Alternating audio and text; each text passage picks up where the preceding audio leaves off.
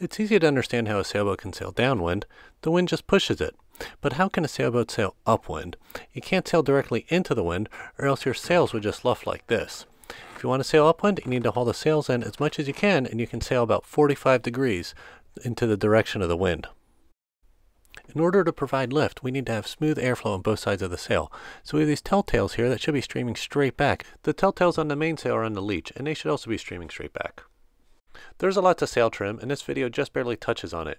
So for the point of this video, just think of you need smooth airflow on both sides of the sails to provide lift. The high pressure side of the sail is the side of the sail that's closer to the wind. The low pressure side of the sail is the side of the sail that's further away from the wind. Lift is always going to be generated from high to low pressure, but the boat is traveling in this direction. On the bottom of our boat we have a keel. Let's take our Sea Sprite 28 out of the water to take a look. The keel is our underwater fin. Gives us traction, keeps us from sliding sideways, has quite a bit of ballast in it to keep the boat from flipping over. It counteracts the forces on the sails, but it's a lot smaller than the sails because water is so much denser than air.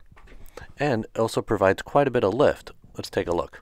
The keel is preventing us from slipping sideways through the water. So we have a low pressure side of the keel and a high pressure side of the keel, but it's the opposite of the pressure in the sails. So the lift created from the keel is in the opposite direction as the lift created from the sails. Here's another way to think about the lift with the sails. If we think of a sailboat like an airplane, lay it on its side.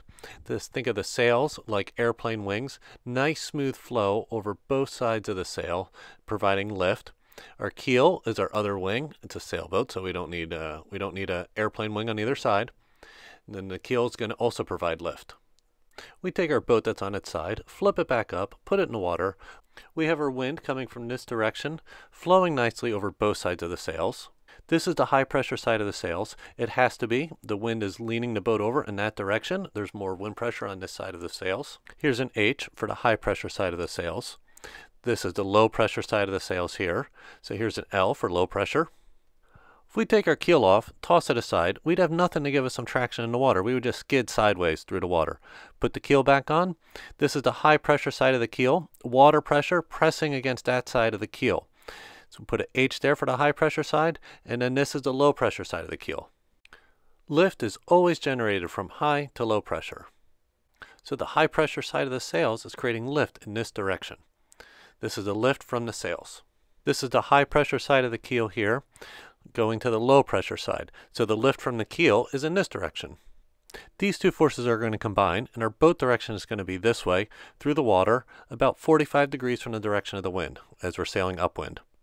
That's a lot of information. Let's take a look at this clip and review it all. This is our wind direction coming down here. We have the low pressure side of the sail, and we have the high pressure side of the sail. Lift is always generated from high pressure to low pressure. So the keel is keeping us from sliding sideways through the water. This is the high pressure side of the keel. The water is pushing against this side of the keel. And our lift from the keel is generated in the opposite direction as it is from the sails. The lift from the keel and the sails combined allow us to sail about 45 degrees from the direction of the wind. There was a lot of different boats in this video from clips from the whole summer. We had a Day 302, a Hunter 32, Catalina 360, Cirrus 21, Sea Sprite 28, and then we ended on an Island Packet 420. Hope you enjoyed this video. Thanks.